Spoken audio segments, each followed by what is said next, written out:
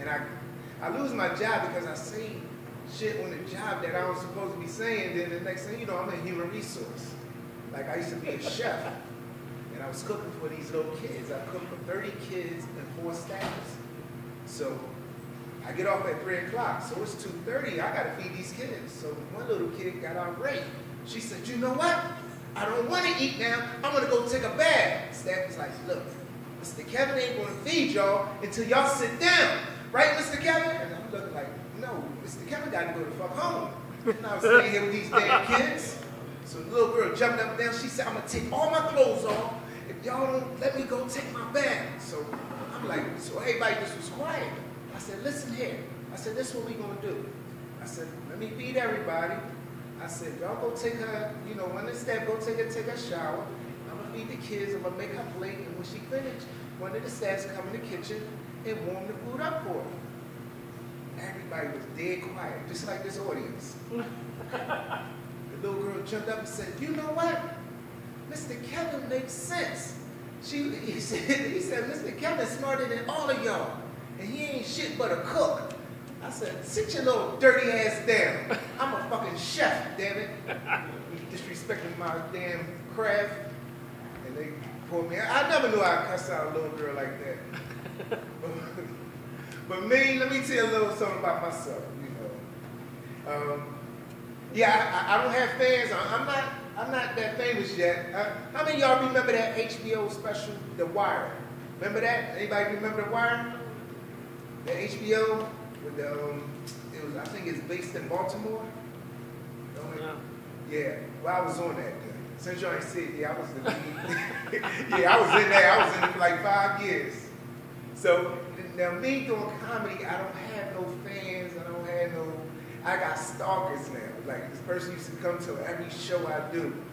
Next thing you know, they basically tell me, "Oh, what you mean by that joke?" And this and that. But the joke was about them. But now they coming back on my page telling me that I stole the joke. You know? I'm like, it's my joke, it's my life. That's all I talk about is my life. You know, like I'm up here, I was married for 19 years.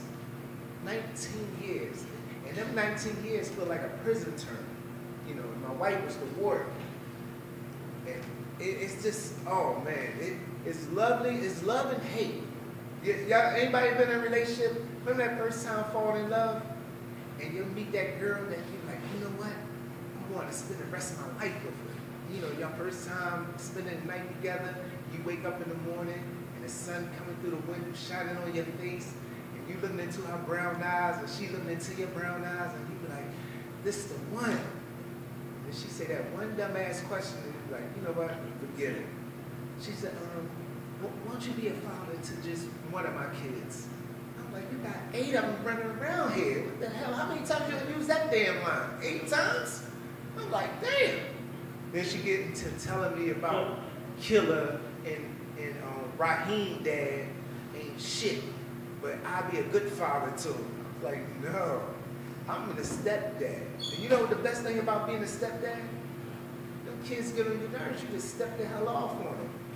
You know, I had one little stepkid. He was so damn bad. It didn't make no sense. Like I took 3 of my sons out and I had got them the new Jordans. So when I got paid, you know, I ain't have enough money to get the 3rd one of Jordans. So I got him the jumps.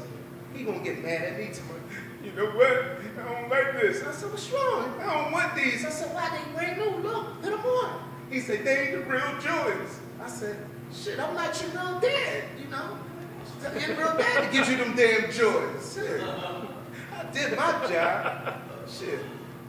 Anything, I should better find your mom some Jordans. That's when was dating. But me, you know, when I go back to marriage, you know, marriage is like that. You remember that SAT test in college?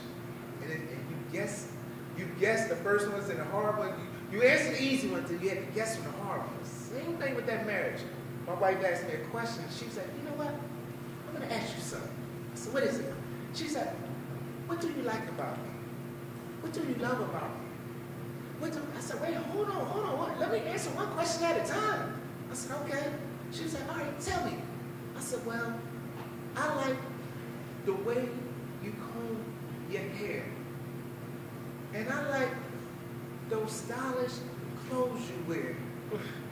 It's just the little things you do. She said, Kevin, shut the hell up. That's a goddamn song. I said, she got her SAT. She passed them joints. I was like, oh shit, I didn't know what to do. But man, I love marriage, man. You know, I got married because I was tired of dating. Before I got married, I was in 14 relationships in 6 months. 14 relationships, yeah. I mean, I love fast, but I get away quick. You ain't catch me with the okie dokie. Okie dokie. Now, let's say okie dokie up here. You know, I'm talking about your age and shit. Okie dokie. You know, and you know you get old when your mind don't have no recollection of what your body gonna do. I was in Walmart yesterday, and I was in line, I was ready to check out. And I had to sneeze, but I tried to hold it. But when I sneezed so hard that I shit myself. The lady's like, what was that? Mind your business, lady. You know, make me think. Now I'm walking around Walmart looking for adult Pampers and shower bags. I fell in the shower the other day too. But I don't want to get old, man, but I got to, you know. That's why I'm going to do shit, you know. I got fired from my job, but I hope this comedy shit worked out for me, man, because, you know, I'm tired of pushing that coke, man. Yeah, man. What's with this guy? I'm talking about coke twice. Sometimes serving the same customers twice a day. I'm talking about coke on the freeze, coke down by the grill, coke by the aisles, you know. And then I was on the internet and I heard that Pepsi was paying $5 more than Coca-Cola. I said, man, I'm going to apply for them. Wait, y'all thought I was talking about cocaine? You know, in Target, they got the aisles, they got the islands, they got the cold ones when you check out. I'm not trying to go back to Penn State, y'all.